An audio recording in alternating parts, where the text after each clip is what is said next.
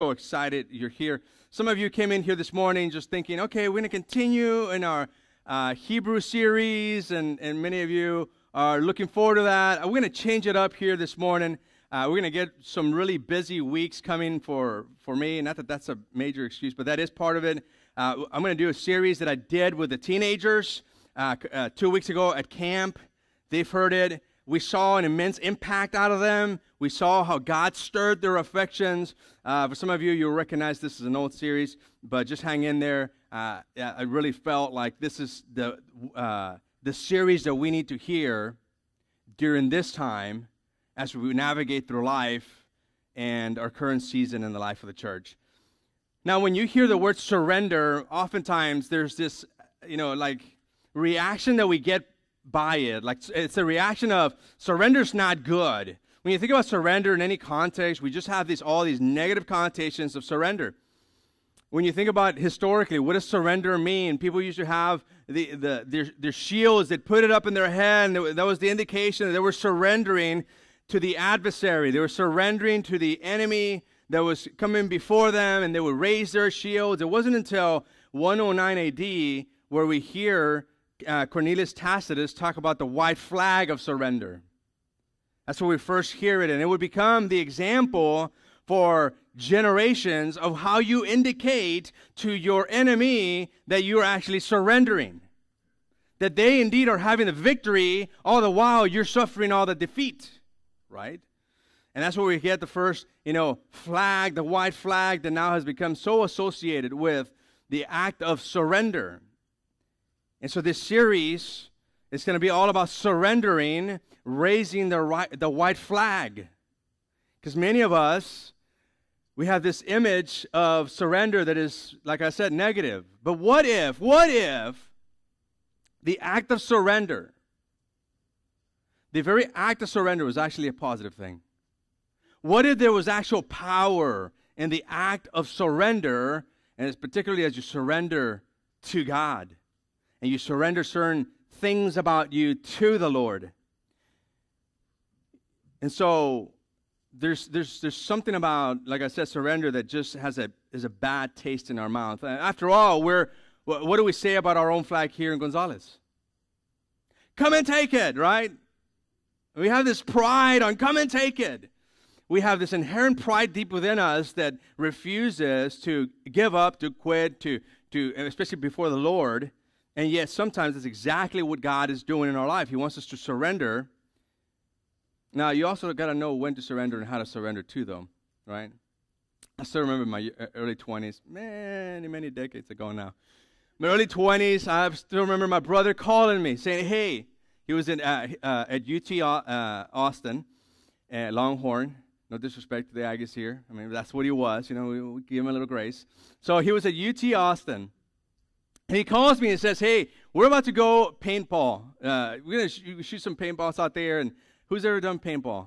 Anybody here? All right. It's fun, and it's also not fun. It's fun to pull the trigger, get all those paintballs out of the gun, but it's not fun getting hit by a lot of those little balls coming at who knows what type of velocity.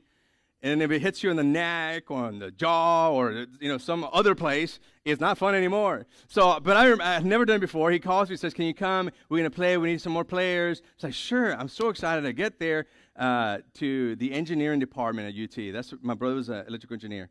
That's what he was studying. I said, okay. So we drive to the place, and lo and behold, we see our adversary, the mechanical engineers. And I'm thinking in my life, man, I've never been in a place so full of nerds, It's like you got electrical engineers, you got mechanical engineers, and you had me in there. And I was thinking, man, this is like crazy. And so in my enthusiasm, in my excitement, I'm super thrilled. I've never, had done that before, and I'm just super excited. The instructor's saying stuff. I don't know what he's saying because I'm too excited. I just hear blah, blah, blah, excitement, blah, blah, blah. All the safety stuff, man, out the window, I didn't catch. So here I am. I'm with the electrical engineer group, and finally we get started, and we're running everywhere. The advantage of being short and fast is that you're short and fast. And so I'm running everywhere. I'm ducking. There's all these obstacles. I'm hiding. I'm kind of sensing all these balls going through beside me. I'm thinking, man, this is awesome. And all of a sudden, out in the distance, I see these 3 young people from the mechanical engineering department, and they think they're all covered up. And I'm like, oh my gosh, I just hit gold. So I started like crawling, I started getting closer to them, and which, by the way, before I continue, part of the rules of like when you go out there and do, that game is you can't be too close, right? If you're too close, you can't be shooting because it hurts more. Well, fast forward, here I am, I see them, I start going towards them, and as soon as I see them, they're like, we surrender, and I'm just like, I'm right on there. They're like, hey, man, we surrender. And so finally, I guess the ref, or whatever he's called, is like, they surrendered, man. They surrendered. Let him go. And I'm just like giddy with the trigger, and I felt really bad for them, and they were really, really upset at me. And I was like, hey, I just got trigger happy, but at that point, it didn't feel good for them to surrender. I mean, literally, it didn't feel good. They were feeling, just a hit of a whole bunch of the paintballs on them. And I bring that just to say that the act of surrender, whatever it is, whether it's physical or even spiritual surrender, it is difficult. It is like teeth grinding difficult to surrender certain aspects of our lives that God is saying, I want you to surrender that to me. I want you to give me that of which you hold real tightly to me. I know that brings you comfort in your life, but I want it. It's really tough. And sometimes we're in the other end feeling all these paintballs hitting us, all these, like the Lord saying, you need to surrender to me, to God. And this is my point, is that when you surrender, you're in essence giving the other person the victory, right? That's why we fight against that. We fight against that because we're giving somebody else the victory. But what if in that act of surrender, you actually had the victory?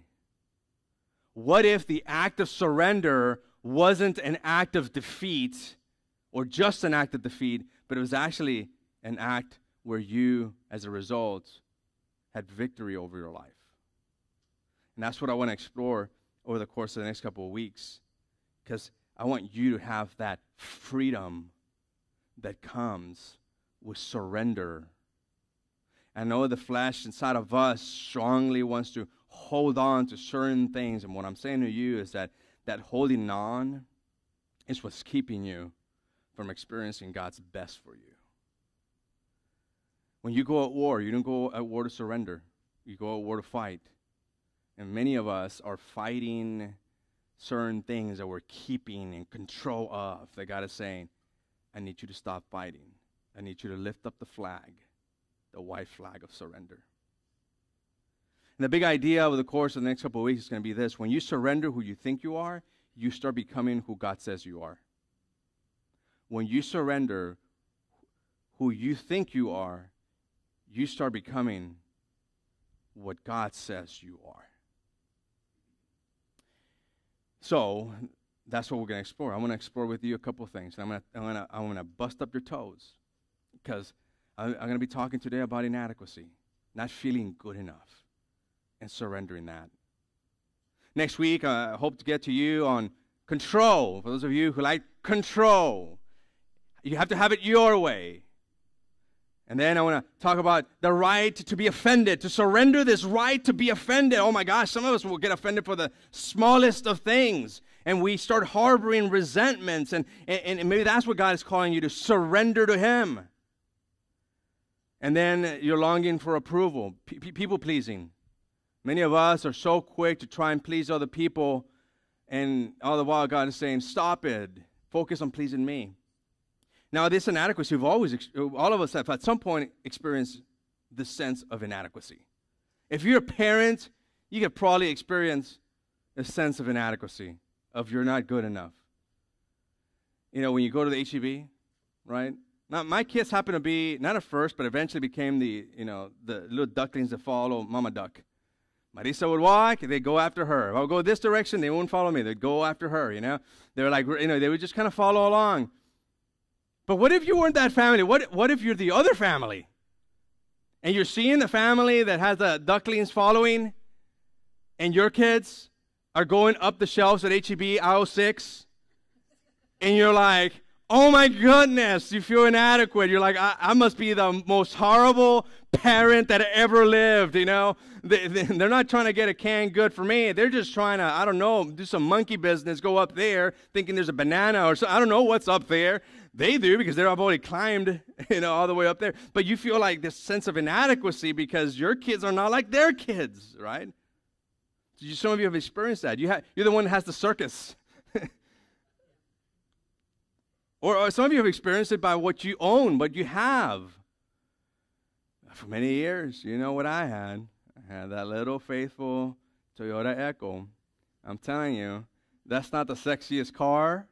I think they made it with the intention that whoever owned it, like it was going to be like, they were going to be, not shame, but they would feel an inward sense of inadequacy. I still remember the first time I went to a Ministerial Alliance meeting. And this is years ago. And we go into the restaurant that exudes masculinity to a certain degree because there's a lot of cowboys there. Which one is it? Cow Palace, right? You look at Cow Palace, truck, bigger truck, ginormous truck, right? So I'm going for the first time, and I'm driving there and I'm seeing these pastors, just stop and there's, parking spots. They got the ginormous trucks, and here I go with a little Echo. Beep, beep. Excuse me. Oh, don't worry. I can fit it there. This is small enough. I can fit it between whatever. This car it's done me good. But can you imagine, like for me, I'm like, oh my gosh, what did I get into here in Gonzales? It's exposing all my insecurities as a man. I have the little Toyota Echo. So maybe, it's by what you own, you've experienced that, or maybe sometimes it's by what you see. You scroll through Facebook or Instagram or Twitter, for those of you who still do Twitter, or Snapchat, and you're like, man, their life is so good. Look at their life. They're always vacationing, They're always doing this, I wish I was like them. I wish we had the kind of money they did so we can do the things they're doing. And all of a sudden, you feel like you're not good enough. Oh, their marriage is so perfect. No, the pictures are perfect. Oh, their marriage is so great. They probably don't ever fight. He probably is always wooing her. Right? He's probably always gentle and kind, never losing his temper, because the picture doesn't show somebody that would lose the temper. Right? She's probably always very supportive, when he comes home, he's like, honey, let me rub your feet. Let me make you some meals.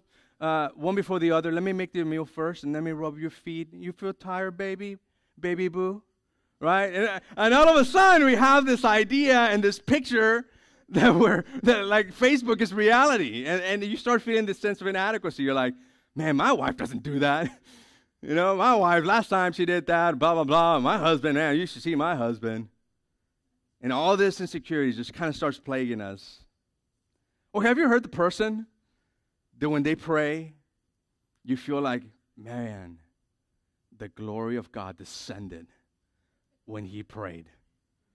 And you tell your friends, like, no joke, this guy or gal prays, and all of a sudden, it's like Jesus himself is in the room. He glows, she glows, How could I ever pray that? And you find yourself praying prayers like, rub-a-dub-dub, bless our grub. And you're like, I am so far removed from that. And all of a sudden, even their strong sense of spirituality becomes the very thing that you feel so inadequate about. And even spiritually, you're like, man, I don't know, how can I ever be? And we get this, I'm not good enough for that. And then somebody asks you, especially if you're around me long enough, those of you who have been long enough with me, either in a small group or just in a discipleship group, I put you on the spot. Not everybody, so don't be squirmy. But I'm like, hey, would you pray? And then this is what I do. Hey, will you pray? I close my eyes real quickly, and I look down. So they can't say no. I'm serious. Like, I'll do one of those, like, Robbie, will you pray for us? And so Robbie, he has no choice but to pray because he can't look me in the eye saying, I'm too scared, I'd rather not. It's like he can't do that. He's on the spot. He's like, Robbie, would you pray, please? Bonk. And so all of a sudden, when something like that happens, you feel what? Insecure. I'm not good enough. How can I ever do it, right? That's exactly what I want to tackle over the course of this series, and specifically today, the sense of inadequacy. How to surrender your inadequacy, your sense of not good enough. Because maybe for some of you, you feel that way because of the way you grew up or the things you have experienced. For example, for some of you, it was unfair criticism that has gotten you to unfair to yourself negative talk. Maybe you grew up with unfair criticism. Maybe you grew up with phrases like this that resonate still to this day to you that your daddy or your mommy shared with you when you were growing up. You'll never amount to anything. And maybe it was said once, but that's all you needed to hear. And now what was repeated once is repeated over and over and over and over in your head when you fail. Maybe it was, I wish I never had you. Some of you have traveled that road. Maybe you had an unstable parent, emotionally unstable, and at some point they're like, I wish I never had you. I wish I never would have adopted you. And that's been crippling your life for many years. Your disappointments, you can't do anything right. I wish you were more like fill in the blank. Your cousin, your toothless cousin that's on meth, I wish you were more like him because what you are now is like. And it didn't matter who you were being compared to. Or maybe the angelic cousin. All you remember is you're compared to that person and it still betrays your soul when you're not doing good. You're not good enough. You're a bother. You're a bother. Maybe that's not words that were said to you, but that's what you felt like. When growing up, your parents were like, hey, give me some space. Because you all need space, or that's how you grew up with, or you're not wanted. See, these things have been recorded in the hard drive of your mind, and when a circumstance comes into your life that is uncomfortable, it gets repeated over and over and over and over and over again. And you feel like you're not good enough. You feel inadequate. So you repeat these things, these statements, never giving yourself the kind of grace that you would give someone that was going through the same circumstance that you're currently going through. Let me say it to you in a form of an imperative. Give yourself the same grace that you give someone else if they were going through the same situation that you're going through. Because we're really critical with ourselves, aren't we? We're more critical of ourselves than any one person could be of us. And it's like we want to one-up anybody else that would come and criticize. So we just go the extra mile and we just criticize ourselves to no end. And we don't give ourselves the grace that we would give somebody going through a similar circumstance. And for many of you, you need to learn that. I teach people that more often in counseling than anything else, is to give themselves the grace that they would give somebody else going through the same challenge. For me, growing up, it was not like my brother. I mean, as you can tell, he was an engineer. My brother, he had photographic memory. He could read a book. He could tell you exactly what it said, what page number. He could see it in his mind, And I'm so opposite to my brother, like big-time opposite. And with that came a whole bunch of comparison. Why can't you be more like George, Why can you be at school like George? You should be more like him. As a matter of fact, it was very clear in my household, particularly with my dad, that I was supposed to be a somebody when I was studying to be a doctor, and rather than being a somebody, I became a nobody by entering the ministry.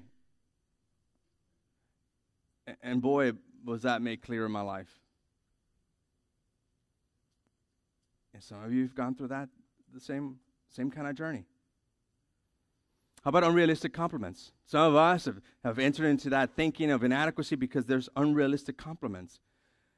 When somebody is saying, good job, amazing, and you deep down know that wasn't a good job. It wasn't that good. But you get the compliments, and deep inside, now you're trying to live up into an image that people are projecting into you that are saying, good job, when you know indeed that it was pretty bad. That you should have gone more like, hey, do better next time. Or let me encourage you. Here's some, steps to do. But no, it's like you had the unrealistic compliments. So you feel pressure to live up to an image that you've created in your mind. And when you don't live up to that image, then you feel this sense of deep inadequacy. That's why we have like trophies for every kid, don't we? Oh my gosh, if I can get rid of the trophies at GUSO, we're this close, We took it from trophies. Everybody gets the trophies to some get the trophies, some get medals, But we raise up a generation of trophy winners. Everybody gets a trophy. Even if you were dead last, you didn't show up. Even if, you didn't show up to a single practice, you're still playing or maybe not even play, you still get a trophy. And we've created a culture of wimps, of overly sensitive wimps that can't take criticism because everybody gets a trophy. But we grew up that way. And so we buckle down and we feel inadequate because I'm not getting my praise or my trophy. Again, all of us go through that. Some of you have been paralyzed by fear of failure that gnaws in your spirit and whispers, you're not good enough. Don't apply to that. You're not good enough. Don't do that. You're not good enough. And it gnaws inside of you. And some of you have denied yourself the experiences that God has intended for you to have because you hear the little voice, you're not good enough for that. There's the unwise comparisons. Social media, man, do I need to say any more? Right? Social media. Go through social media and everybody's having a great life, And then we get mad when the person, and me included, we get mad when the person is airing out all their junk. You're like, man, let's just keep it quiet. The first year of marriage, I've shared this with you guys before. First year of marriage, Marisa and I went to her pastor who officiated our wedding and who did our premarital counseling. And went to him, it's like, we're struggling. It's our first year. We're struggling in our marriage, and we just want to be like that couple, like Marisa's aunt and uncle. We want to be like them, He looks at us like, you're kidding me. I was like, no, they have their life together. They got the 2 kids. They're perfect. It's like, you don't see what I see. You're judging their external or their internal by their external. You don't know what happens when that garage closes. And it's real easy for us to fall in love with the movie trailer than the actual movie. Ever gone to a movie where you're like, boy, that's such a disappointment?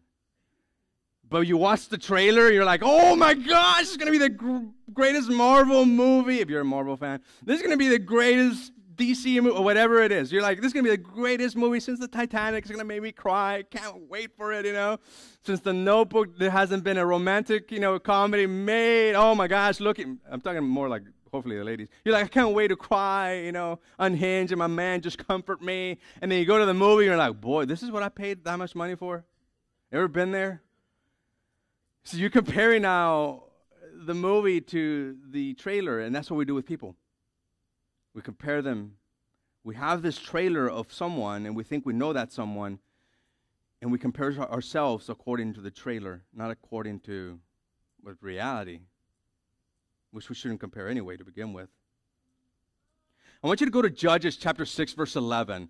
Go to Judges chapter 6, verse 11, because I want to give you an example, a real-life example, biblical example of somebody who walked this earth who felt inadequate. He felt not good enough when God was calling him to be a leader of a nation. That's what a judge is. When God chooses you to be a judge in that culture, he's choosing you to be a leader.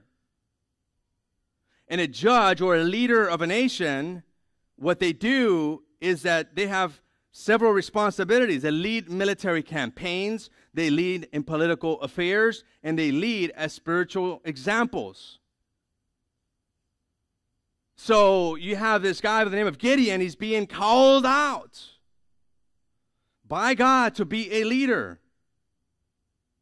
In a time when the people, the nation of Israel, they were worshiping other gods. They were idol worshipers.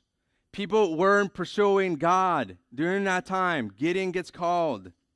And you would think that God would call this brave man, 6 foot something tall individual that looks the part to do the part. We're going to see something far removed from that. Something far removed from that. Gideon actually will even put God to the test. When he's called, he's going to put him to the test. He's going to be like, man, if that really was you, I'm going to put a fleece outside. Have you heard the story? I'm going to put a fleece outside, and if it's wet or not wet, hey, test him again. Because he just couldn't believe that God would call him to, or see him in a different way that he saw himself. During this time, the Midianites were attacking Israel, and they were stealing the crops, and they were stealing the flock. So go to chapter 6, verse 11. It says, the angel of the Lord came and sat down under the oak in Ophrah. You see, Ophrah shows up in the Old Testament. That belonged to Joash. That joke didn't go. Can you be the drummer to do the pram? So the angel of the Lord came and sat down under the oak of Ophrah that belonged to Joash, the Abiezrite, where his son Gideon was threshing wheat in a winepress to keep it from the Midianites. So just picture the scene. Here's the angel of God. He sits down. He's observing this Gideon. And Gideon is not up the hill, up the mountain where you would typically thresh wheat. Threshing wheat has the idea of just you throw the wheat, and the wind and some other factors help throw out all the impurities. It gets the impurities out. But you do it up in the hill where there's wind, where there's air to do that, to help out in the process. Well, Gideon is not up the hill. He's not up the mountain. He's actually below the mountain, standing in a wine press. What do you do wine presses? Wine presses are hidden because you're stepping on grapes so you can make wine. And it's not in a place where people can see. See, Gideon has learned, if the Midianites are going to attack and take my wheat, I'm going to go down the hill and hide. And that's really important. His location. Verse 12. When the angel of the Lord appeared to Gideon, he said, the Lord is with you. And he says what? Mighty warrior. Mighty warrior, or mighty hero. The Lord is with you. The Lord is with you. And that's what we see. Now, the irony of it all is that he's not being a warrior. He's not being mighty. He's not being heroic. He's down the hill. He's not living up to what God is calling him. He's just been called mighty. He's not mighty. Matter of fact, if we were there in the scene and we heard the angel, we probably would have been like, psst, psst, angel, man, you got it wrong. No, he's actually scared. He's actually down the hill. Ma, what are you saying? He's not mighty. He's not a hero. You got the wrong guy. He's chicken. Right? We'd be like the truth teller, like, he's a chicken, he's hiding. But the angel doesn't do that. The angel says, mighty warrior. Verse 13. But sir, Gideon replied, if the Lord is with us, why has all this happened to us? If God is really in my life, why are all these things happening in my life? If God is in my life and with me, why is it that all these things in my life are happening? Where are all of his wonders that our forefathers told us about when they said, did not the Lord bring us up out of Egypt? If God is real, where are the miracles? Where is he showing up in my life, in our lives? Where's the God that I've heard about for many years? I mean, that's raw honesty. You got to respect the man and a woman who does that, they're just raw honest. Like, hey, God, I mean, where are you? And then there's the response. Did not the Lord bring us up out of Egypt? But now the Lord has abandoned us and put us into the hand of Midian. Pause here for just a moment. Not only do I not see God working in my life, but I feel he has abandoned me, and he's not in my life anymore. Ever felt that way? Ever felt in your journey like where is God? I thought he was real. I thought he used to show up in my life, but I feel abandoned by him. Verse 14, the Lord turned to him and said, go in the strength that you have and save Israel out of the Midian's hand. Am I not sending you? He doesn't even address his inward insecurities, his sense of I'm not good enough, or his questioning of him, of where he's been. He says, no, now go. But if that wasn't worse, in verse 15, but Lord, Gideon asked, how can I save Israel? My clan is the weakest in Manasseh. Like God, like my clan is not good. I mean, we're the weakest, we're the smallest, we're the least powerful. You have all these groups, all these tribes. Clans are like tribes, shepherd tribes. It's just like with a family name. And he's like, man, my clan is the weakest. We're the weakest of them all. We're in the bottom of the totem pole. You're picking the wrong person, God. That other person would be better for you. From that clan, from that people group. And then it says, and I'm the least in my family. There's the totem pole, we're in the bottom, and then there's me further bottom. That's how bad I am. Man, that's like being like really insecure and really honest with God. It's like, look at me. I'm not up in the hill. I'm down over here crushing grapes in a vineyard that nobody sees because I'm scared. And you would almost think that God would say, oh, that's true. I didn't realize that. Man, your reasonings for not doing it are legit. Man, how can I have not seen that? Being God and everything, Well, let me give you a pass, right? But you know what? God doesn't do that. He doesn't always give us a pass, even when we want it. He says, I will be with you, and you will strike down all the Midianites together. He says, I'm going to be with you. What else do you want? You're not trusting in yourself. You're trusting in me. I will be with you. And we're going to destroy all those Midianites. And God leaves him that way. And then what God would do is that he would further test them because he had 30,000 people, right, that come from the nation of Israel. Yeah, we're going to fight the Midianites. And then Gideon says, well, if you're scared, go home. You know how many leave? 20,000 leave. Like, oh, well, we got the option to go home. All right, we'll go home. I'm scared. And then, once you're reduced to 10,000 in the army, he says, okay, I want you guys to drink water out of the, out of the river, a pond, whatever it was, and they drink water, and God says, I want you to get rid of some more. And 9,700 go home. And now he's left with 300. Under-resourced.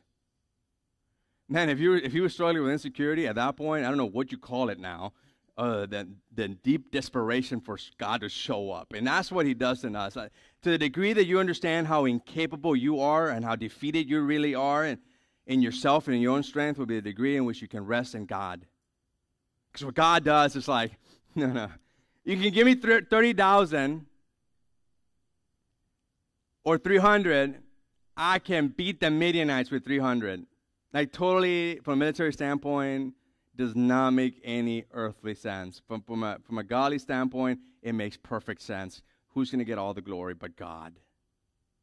When they win and they fight and they're victorious, it's only by the power and strength of the living God that was before them that they would win. And that's exactly how God wants it. It's exactly how he wants it in your life and in my life. Where he gets all the glory and you get none of it. All you get to do is participate. And he gets all the glory. So here's 3 things you need to know about you. The first one is this. God's view of you is different than you think. God's view of you is different than you think. There we see it. When the angel of the Lord appeared to Gideon, he said, the Lord is with you, mighty warrior or mighty hero.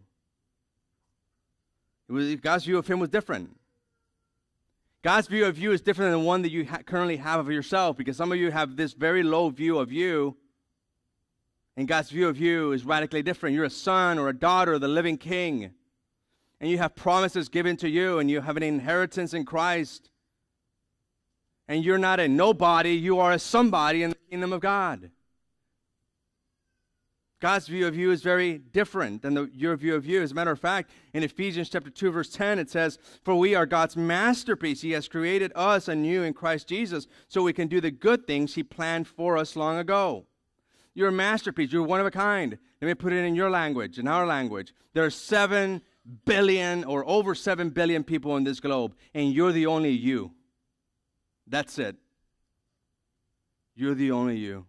And you've been made very unique and very special to fulfill His purposes. Designed the way you're designed intentionally by God. You're not a nobody. You're a son and daughter of God. Moses certainly could have felt insecure. Man, he botched it up early in his life. He killed someone. He left, lest he be killed by the Egyptians. He's out in the wilderness for 40 years, and as an 80-year-old man, he's being called by God to free His people. And Moses responds very similarly. He's like, me? Like, you got to be kidding. I'm not even hanging out with the Jews. I'm over here in Podang nowhere. And God says, yes, you. I want you to go back, and I want you to lead my people out. God's view of Moses is very different than Moses' view of Moses. We see it again in David. Oh, David. Cheated on his wives, plural, wives. Took Bathsheba, which he shouldn't have. Took her to be his own. Got her pregnant. Oh, by the way, she had a husband. And in order to cover up the pregnancy, he sends the husband off to war. Puts him in the front line to cover up everything.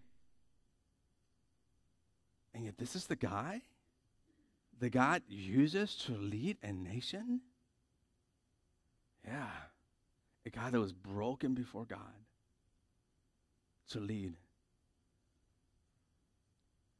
And then you got Paul, persecutor of Christians. No wonder people were freaked out when they saw him. They're like, oh, yeah, Paul now knows Jesus. Oh, yeah, right. And he's not coming to my house. I'm not treating him for any dinner. You know, last time they did that, he sent some Christians to the death knell. And Paul is like, what does Paul do? Like, part of that bloody history of massacring or sending off Christians to be killed. And God says, that's the man I'm going to use to spread the gospel to the non-Jewish world. All of them, a level of insecurity. But God's view of them was different than the view they had of themselves. Number 2, God is giving you more than you think. God is giving you more than you think. We saw that. Go in the strength you have and save Israel out of the Midian's hand. Am I not sending you? Use the resources you have, use the strength you have. The battle will be won by God. So you don't just sit down and wait and like, okay, well, we'll see what God does. No, there's some effort involved. There's some work associated with this. That's called faith, by the way. When God calls you to do something, you act on it. Rather than making excuses. Because there's always an excuse available for not doing what God has called you to do. There's always an excuse available. Who wants to surrender, right? We have all these excuses. Well, I'm not good enough. I'm not smart enough. I'm not articulate enough. I don't have the resources. I don't have love. I don't this. Write your list out. All of us have it. And yet in 1 Peter 1:3, it says His divine power has given us everything we need. His divine power has given us everything we need for life and godliness through our knowledge of Him who called us to be His own, by His own glory and goodness. He has given you the power that you need. By the Holy Spirit, divine power, the empowerment of the Holy Spirit is in you, who will help you fulfill and do the very things He's called you to do. When you forget that, when you forget that He's called you and He will give you what you need, you won't end up in a good place. if you work it out of your own flesh, you won't land in a good landing spot. You have everything you need to accomplish all that God has called you to accomplish. Yes, you have a limp. You're walking with a crutch, and that crutch's name is Jesus. Yes. Many of us want to wait until we have it all together, our life together, our resources together, everything together before we do anything for Jesus. And God is saying, you're missing the point. It's because you don't have it together that I'm going to use you mightily. It's not because you have it together. It's because you don't. It's because you're struggling that I'm going to use you even more mightier than if you were just like, all right, I can do this. Number 3, things you need to know about you. Thirdly is this. It's less about you than you think. It's less about you than you think. The world doesn't revolve around Jesse. I'm saying it here this service. I didn't say it first service because Marisa was here. But it doesn't revolve around me. It doesn't revolve around you either. It says, the Lord answered, I will be with you, and you will strike down all the Midianites together. This is all about God. It's about God. When God calls you to do something, it's less about your power, your resources, your skill, and it has more to do with His power, His spiritual resources, His spiritual skills He's going to give you. You feel inadequate? God is with you. We've got to surrender this lie that many of us have bought into that says it's about your happiness, it's about your comfort, it's about my standards. We've got to surrender that lie because it's not about any of those things. It's all about Jesus. It's all about Jesus, and it's all about Jesus. That we would say as a people group, I stand here, all that I know is that it's about Jesus. Paul put it this way in Philippians 4:13, for I can do everything through Christ who gives me strength. I can do everything through Christ who gives me strength. If He's called you to do it, He will help you through it. If He's called you to do it, He will help you through it. So what is He calling you to surrender this morning? What did you walk in with? Feeling inadequate about, not good enough, that God is saying, you got to give it to me. I don't feel like I'm a good wife. Give it to me. I don't feel like I'm a good husband. Give it to me. I don't feel like I'm a good student. I don't feel like I'm a good leader. I don't feel good enough. Then give it to me. Give it to me. And watch what I do with what you're insecure about. And your socks will be so blown away that when you look back, you will have nothing but this to say, all glory and honor and praise to the living King who did it through me. Let's pray. Lord Jesus,